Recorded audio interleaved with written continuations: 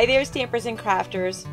My name is Tami White from stampwithtami.com, and today I'm very excited to share the most popular card from my Viewer's Choice video a couple of weeks ago, where I shared 25 of my favorite swap cards from the most recent Stampin' Up! OnStage event.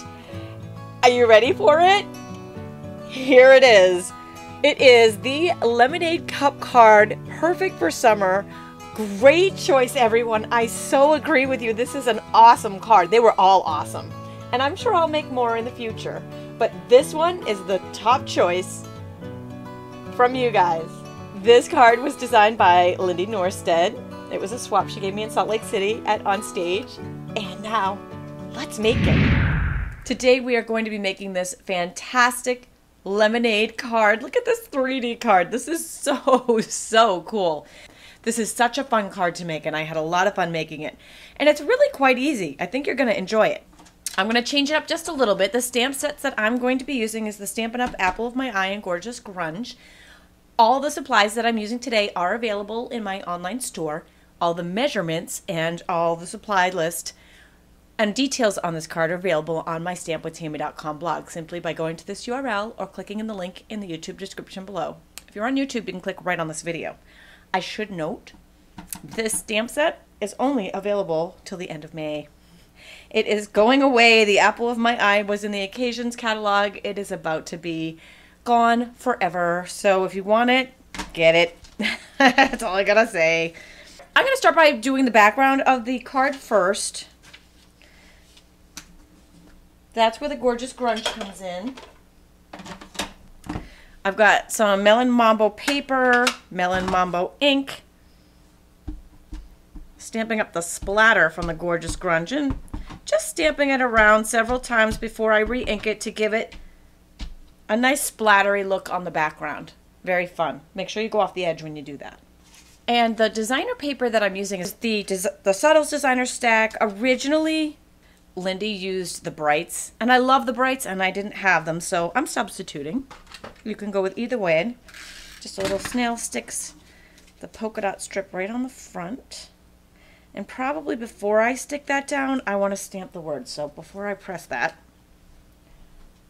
but wait, before I do that, let's stamp the thank you that came with the Apple of My Eye stamp set in black. Okay, now, after that, now we'll stick down our strip. And then we can attach this to our Daffodil Delight card base with some snail as well. While we've got the stamps out, let's take the Daffodil Delight and some Delightful Dijon. We're going to stamp our lemon slice in the Daffodil Delight. Stamp that on some Whisper White scrap. And then the little seeds are in the Delightful Dijon. I don't know if mustard and lemons go together, but in this particular case they work. If I'm thinking about eating, I certainly don't want to eat them together. Ew. But hey, on the card, they work together. This is the 1 3/4 inch circle punch. Gonna punch out that lemon. Okay, so this is 2.5 by 1.5 strip of the Subtles Designer paper stack that I just used on the front of the card. This is the stripe pattern from the Pear Pizzazz.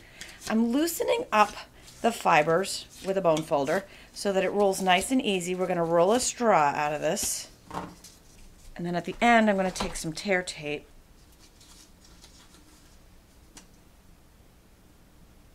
This stuff is great. It's strong and it just rips off.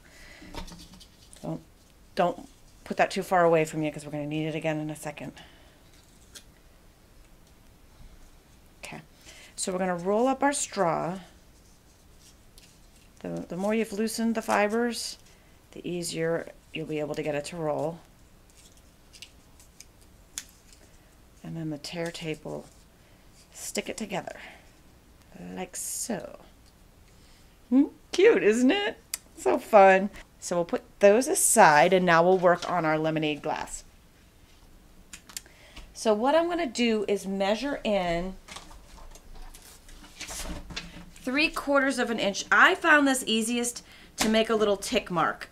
So I'm measuring in 3/4 of an inch and making a tick mark at the bottom on either side. So 3/4 of an inch and making a tick mark. You don't have to use the tick marks. If you can just eyeball it, that's great too, but I had a hard time with that. So and then what you want to do is line up your tick mark and the top corner of the vellum with the blade and just cut it, and then do the same with the other side. Line up the tick mark and the top corner. And that's going to give us the shape we want. Next, our paper trimmer comes with a scoring blade. We're going to use that at the 1/2 inch mark. So lining up this edge with the 1/2 inch mark. I'm going to score it and then do the same thing on the other side. Line it up with the 1/2 inch mark. Score. Score! And then that just folds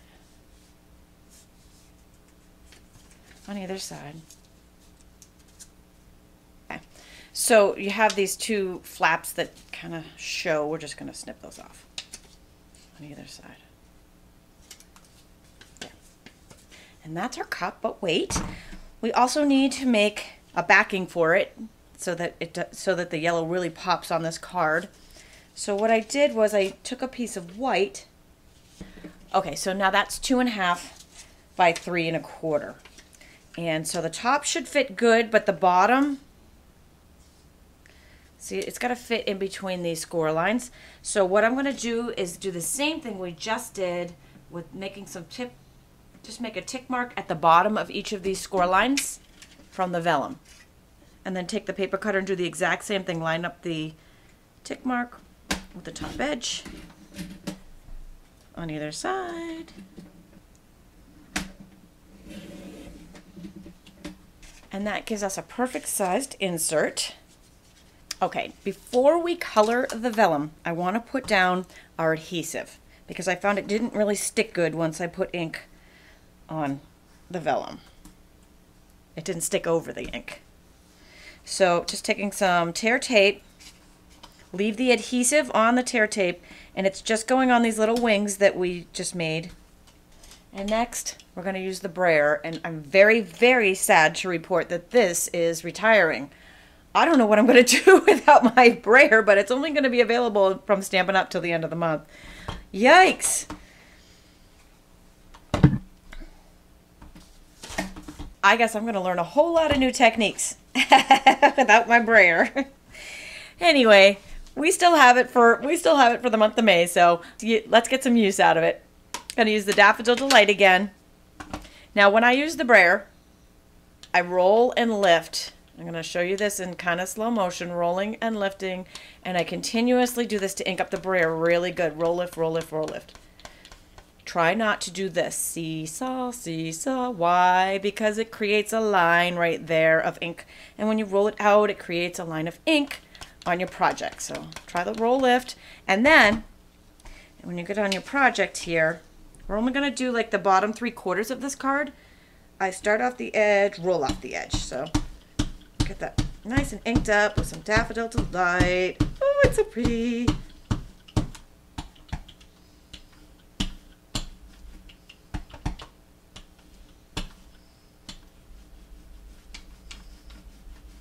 I am working it in there just a little bit. I still have the backing on the adhesive there, so that's going to peel off in just a second. It doesn't need a minute to dry.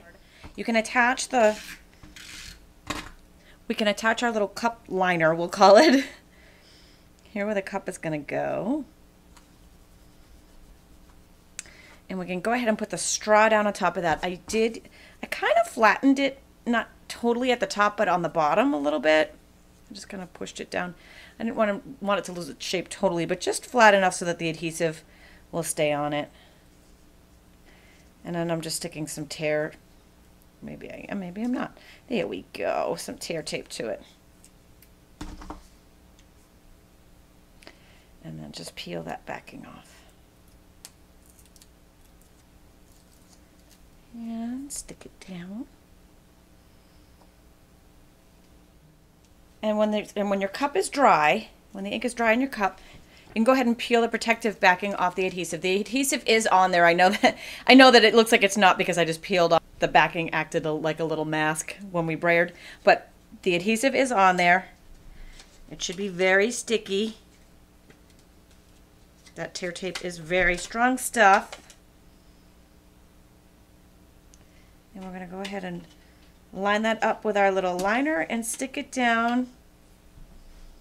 Well, mine wasn't quite dry, so I'm just going to use a Kleenex here on mine. So best to wait for it to dry, but you know, if you're like me, a little excited. It is what it is. Okay. So I'm just going to cut a little slit up of our lemon, and that's going to go right on the side of our glass. I'm using a Stampin' dimensional to hold that down. Isn't that fun?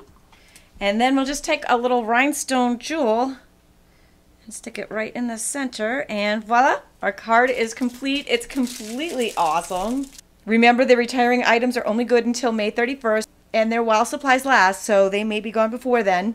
The list is on my blog, as well as a free PDF for this card and all the supplies that I used to make it.